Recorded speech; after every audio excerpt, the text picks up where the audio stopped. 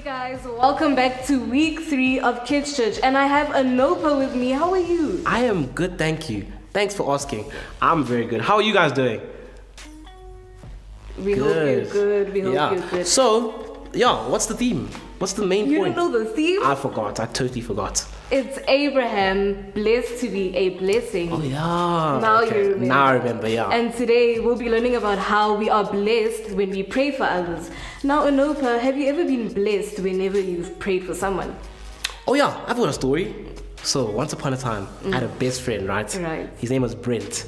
And he never really used to come to church, right? Sure. So I was like, God, please just, let him come to church one time, or just come, right? Mm-hmm. And he came. He came, yeah. And guys, that's what happens when we pray for others, they come to church. So why can't you? And now we'll be headed into worship.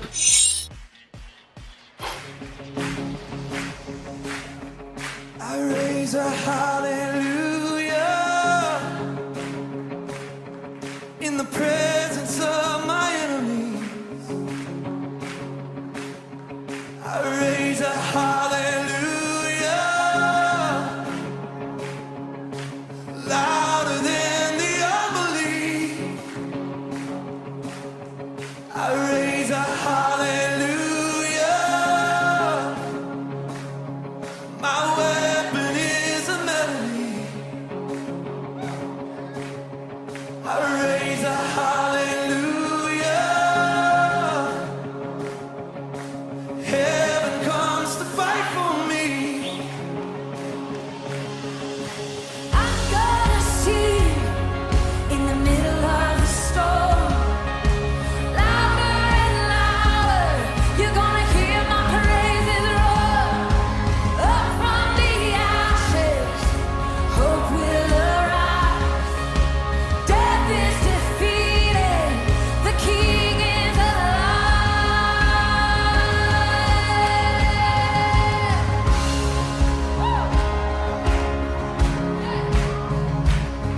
I raise a hallelujah with everything inside of me. I raise a hallelujah.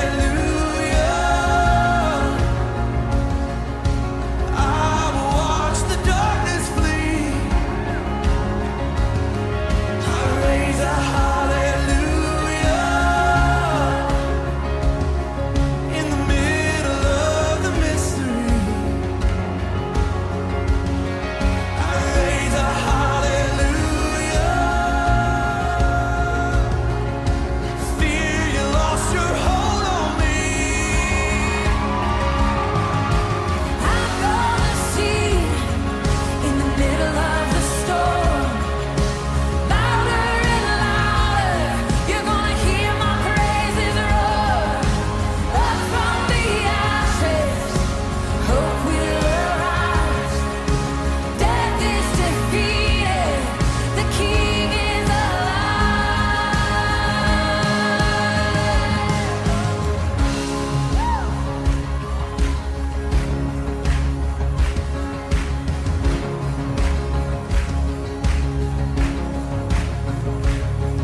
Sing a little louder. Sing a little louder. Sing a little louder. Sing a little louder. Sing a little louder. Sing a little louder. Let's sing a little louder.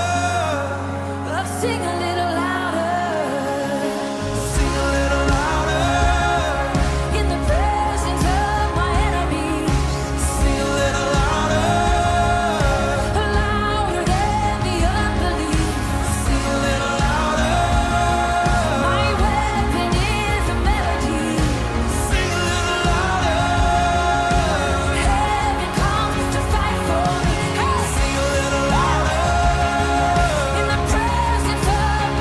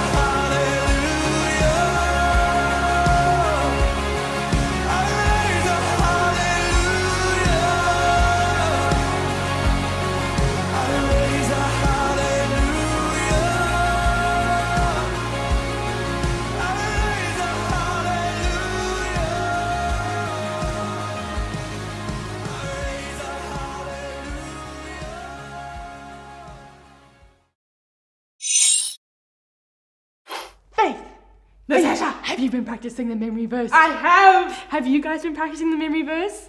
Okay, awesome. Should we go through it and sing it together? Yes, please. But I have another twist. Oh. I think we should add in a march. Oh. Okay, so you're gonna stomp with your arms and legs, and we're gonna go, God said to Abraham, I will make you into a great nation.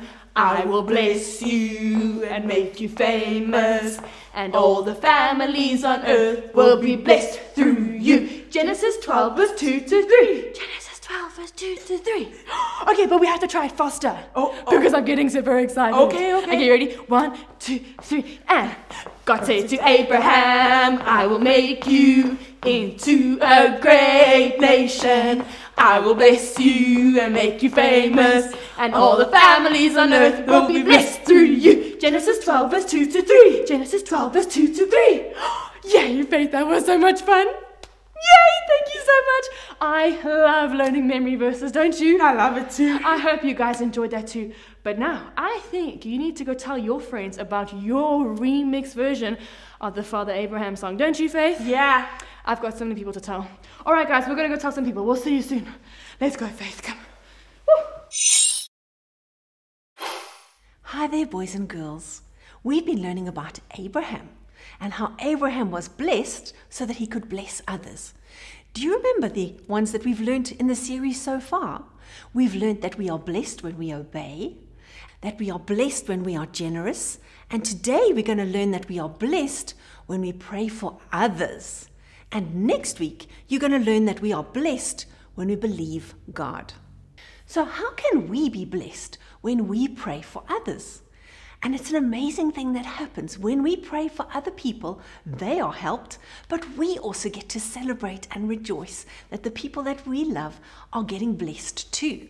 Now, I need to read you an interesting Bible verse from Psalm 145, verse 20. It says, "The Lord protects those who love him, but he destroys the wicked." So the good news is that there is a promise that God protects us because we love him, right?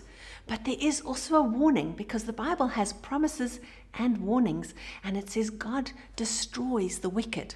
And today's story is about a very sad time when God destroyed the wicked cities of Sodom and Gomorrah. They were very wicked cities. And God went to Abraham and he said to him, I want to tell you about a plan that I need to put into place. He said, I've heard from the people living around that the people in Sodom and Gomorrah are wicked and they are doing terrible things. They didn't protect children. The families were not being upheld. And God knew that there was great wickedness and sin in the city. And God knew that he needed to destroy the city so that they wouldn't hurt more people, because wicked people who are sinning hurt other people. And then Abraham said to God, but there's a problem. My nephew Lot lives in Sodom and Gomorrah. What about him? What if there's other people that love you and that are righteous in Sodom and Gomorrah? Surely you won't destroy the whole city if there are some righteous people there. And then Abraham and God had a very interesting conversation. Some people talk about this conversation as a kind of a bargaining or negotiating or even interceding. Because Abraham said, if there are 50 people, please will you spare the city? And God said to Abraham, if there were 50 people, then I wouldn't destroy the city. And so Abraham realized there weren't even 50. And then he bargained. He said, what if there's 45? And God said, if there's 45, I'll spare the whole city for 45 righteous people. And Abraham thought, can I ask some more? He said, what if there's 40 people? And God said, for 40 people, I'll hold back my destruction. Abraham was getting a bit desperate. He said, what if there's 30 people?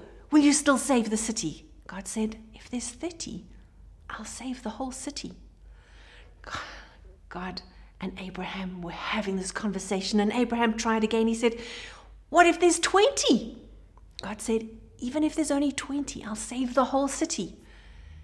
And then he asked one last time. He said, what if there's 10 righteous people? Can't you save the whole city for 10 righteous people? And God said, if there were 10, I would have saved the whole city. But there's not even 10 there.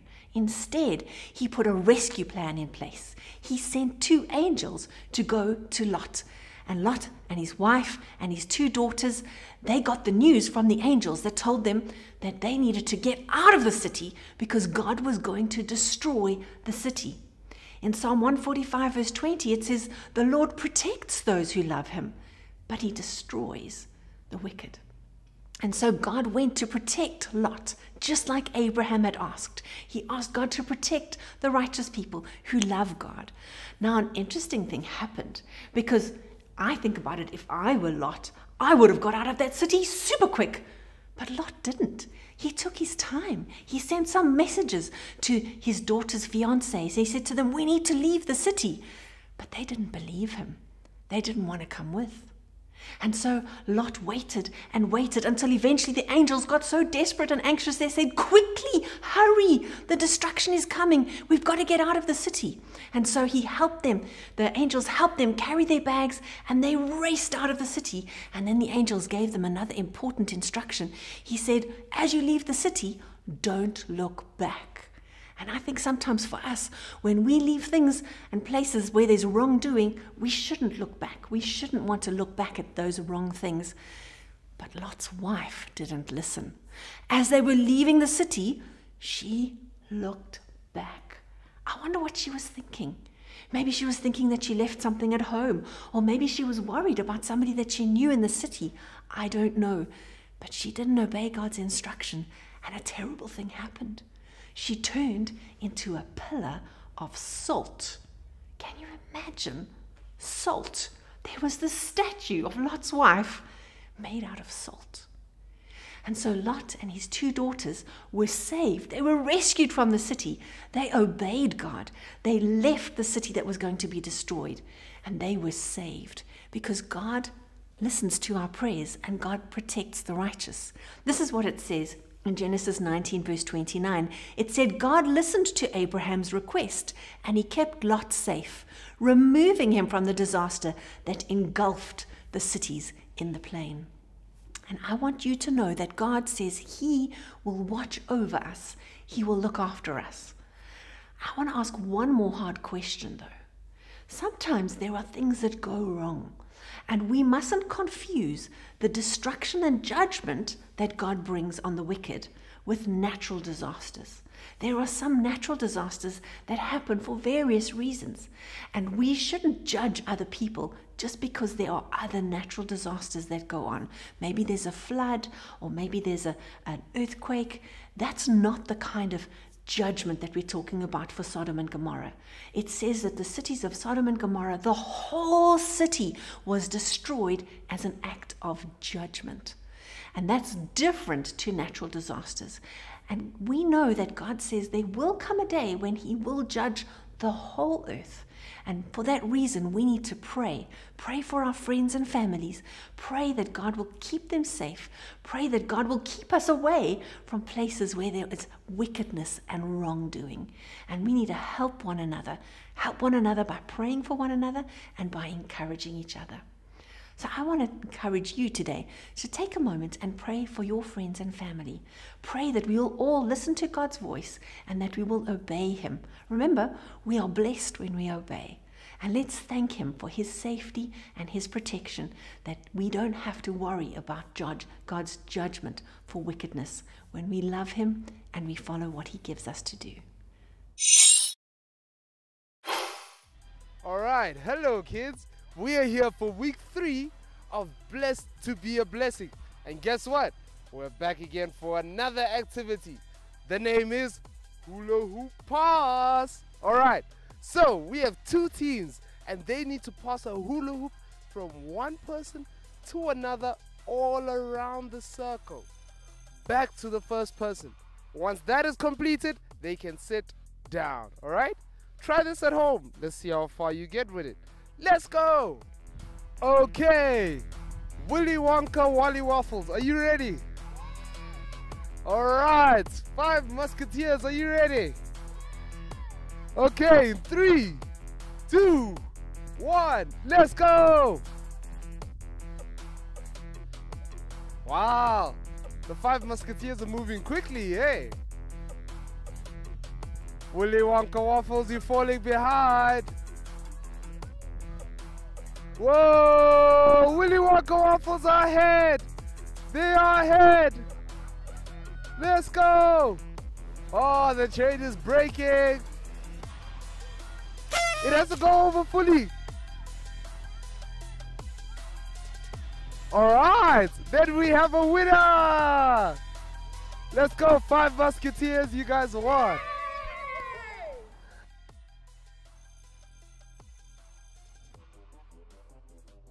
All right, the activity is done. Let's go on to some questions.